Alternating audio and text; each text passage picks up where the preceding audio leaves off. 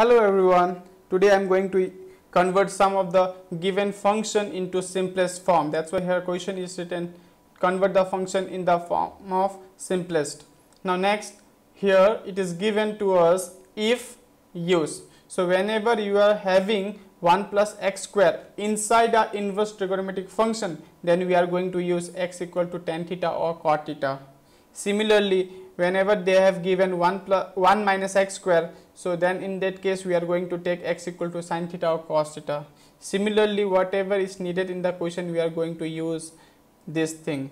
So it will be easy for you to complete the answer in limited time. Now starting with this question, tan inverse square root will be same as it is. Here it is written 1 minus cos. So here I have written 1 minus cos. So whenever you are having 1 minus cos, you are directly going to write 2 sin square. So in place of 1 minus cos, you are going to write 2 sin square. So remember this, 1 minus cos means 2 sin square.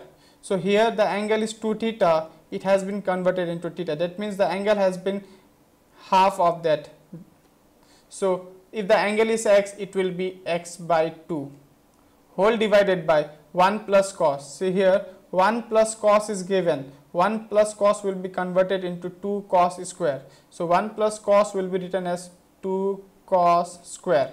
So angle is 2 theta. Similarly, it will be half of that. So here it is x, so it will be x by 2. Now this 2 will be cancelled out, left with tan inverse square root of sin square by cos square is tan square x by 2. Now this square root and square will be cancelled out, left with tan inverse tan x by 2. Tan inverse tan will be 1, the answer will be x by 2. This is the answer, the simplest form of this given inverse trigonometric function. Now coming to the next question, tan inverse 1 by square root of x square minus 1. Now here we are having x square minus 1. What to use? So we can use either sec theta or cosec theta. So I am going with sec theta, you can go through cosec theta also. So let x equal to sec theta. Tan inverse will be same as it is 1 by square root of x square, that means sec square theta minus 1. Tan inverse will be same as it is 1 by root over sec square theta minus 1 is tan square theta. Now tan inverse will be same as it is 1 by tan square theta and under root, that will be cancelled out, left with only tan theta. Now it will be tan inverse 1 by tan theta can be written as cot theta. We know how to change cot theta in terms of tan theta. So after that tan inverse, this tan inverse will be same as it is here, tan inverse. Then in place of cot theta I am going to write tan pi by 2 minus theta. We know this formula, pi by 2 is 90 degree. We have studied in class 10, pi by 2 means 90 degree.